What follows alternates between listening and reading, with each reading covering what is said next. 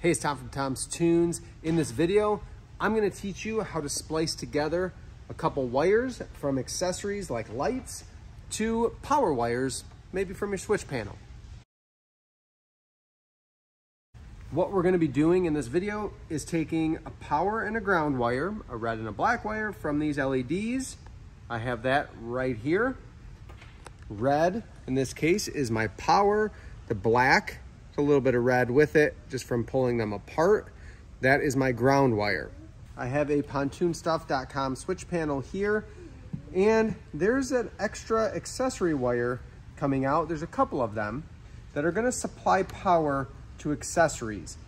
This happens to be an orange, being the power coming out of the switch, and the black is gonna be the ground. I'm gonna need some wire stripping and splicing tools. This happens to be a Klein brand, very handy tool to have if you're redoing electrical on your boat. And what I'm gonna do, this is 16 gauge wire. I'm gonna place it in the 16 gauge section of my stripping tool. I pinch down and then I just pull out, and you can see I get the outer sheathing off, and I'm left with an exposed tinned wire that I'm gonna use to splice. I'm gonna do the same thing to that orange wire. So I now have exposed a power and a ground, and I'm gonna use a heat shrink butt splice. We're gonna slide that over top of the stranded wire. It helps sometimes to twist it together just to make sure that it's nice and tidy, and then I can slide that on. And what I'm doing is I'm sliding this exposed wire into the center of this tinned splice. So what I have is a plastic sheathing on the outside, and that's gonna shrink down with heat to seal everything up from moisture. I take my splicing tool, and this end is anywhere from 14 to 26 gauge. I'm gonna go ahead and squeeze hard on that. And I like to slide it up and give it another squeeze to make sure. You can give it a little tug, make sure it's not gonna come off. I'm gonna do the same thing with another butt splice with my ground wire. If you watch when I insert this, you'll see that wire exposed going into the inside of the splice, and the sheathing hits the inside of the splice here, and that's what's gonna help me to make sure I get enough wire crimped in there.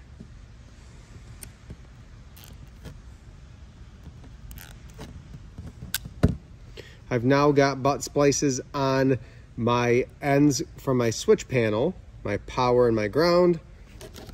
I'm gonna take my power and my ground wire from my lights, and I'm gonna strip the end off just like I did for my switch wires.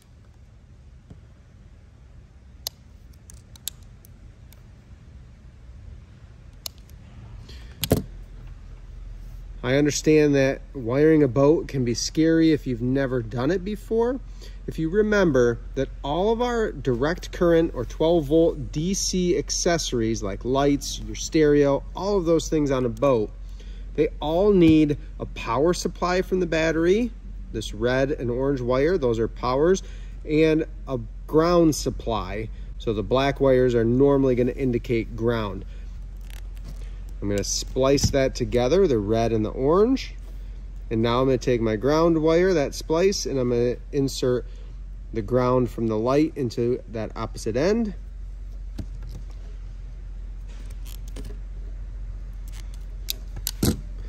This is the proper way to join two wires on a boat. Using a twist-on wire nut like you'd use in your house is not the correct way to do it. Those are not made to withstand the vibration and the moisture that's gonna happen on a boat.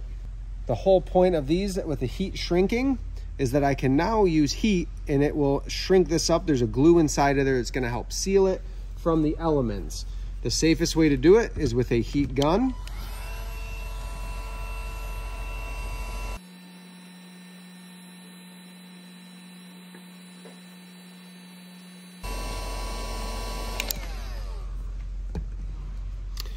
And keeping the heat on the splice and not on the wire the best I can, I've shrunk this down and sealed it up so that water and moisture can't get in there and cause corrosion.